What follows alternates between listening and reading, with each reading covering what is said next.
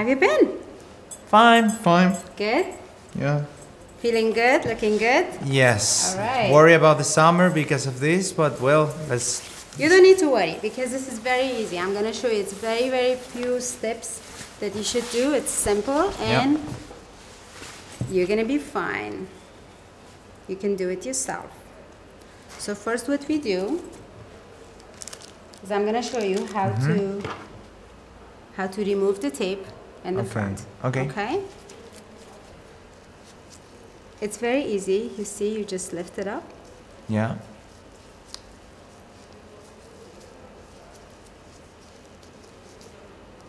Yeah, another important part is to clean it, you know. Yeah, it's very easy. You can use any remover. You can use a simple alcohol wipes. Okay. Yeah, you just take the tape off. Sometimes the tape would be on your skin. Sometimes it would be on the tape. It doesn't matter. Either way, you can just remove it. Okay, after remove it, should I clean it always? Yes. All right. So any alcohol wipes will do it. What you do is you just wipe off. Okay, in the skin first. Mm-hmm. All right. If it's a little sticky on the lace, you can always use alcohol wipes. Yes. And then use the towel. Okay. How often should I clean it? Like. You mean shampoo it? Yeah, shampoo it. I recommend you to shampoo at least every day, if not every other day. The reason why is the sweating from the body and the heat from the body and the sweating will break down the tape. I always recommend clients to use any kind of alcohol. These you can always order online. Any alcohol spray. What you do is you spray on the lace and on the skin. Alcohol will remove the oil from the skin. So once you use that, use the blow dryer.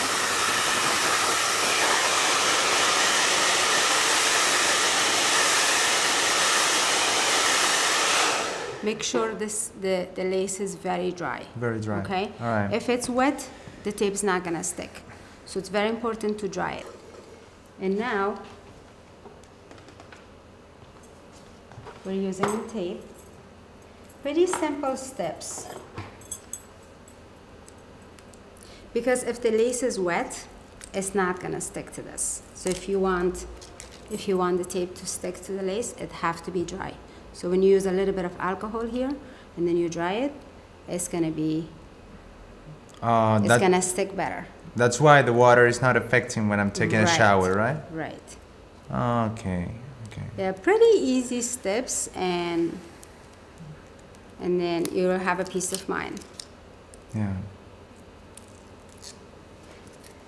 And then if the tape is not long enough, you can always use a second piece. Cut it in the middle. Yeah. Depends on your hair, on your system. You can always buy the tape. If it's a little short, you can always use a second piece right there. Make sure you meet the edges. Yeah, like the diseases, like a kind of puzzle, but pretty easy. Yeah, it's very easy. See, it's just like putting a Band-Aid on. Yeah. And make sure that when you put the tape, make sure you put it all the way in the edge. Don't put it too low because then it's not gonna look nice.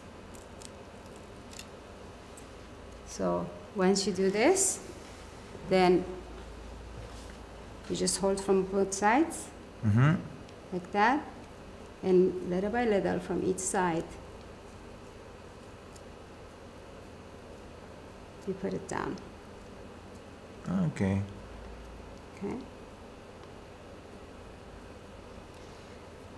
And if you want, you can always use a comb. Okay?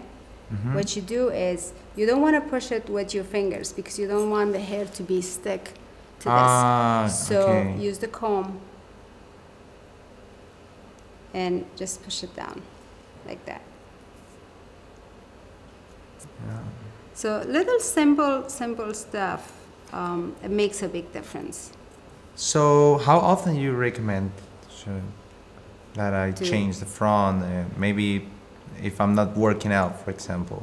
If you see it's still fine, you don't have to change it. But if you Mhm. feel like it's a little sticky, you can always change it. It depends on how active you are. Depends on if you feel like you want to go somewhere and you want to have like be more secure, you just Yeah. change it. It's easy.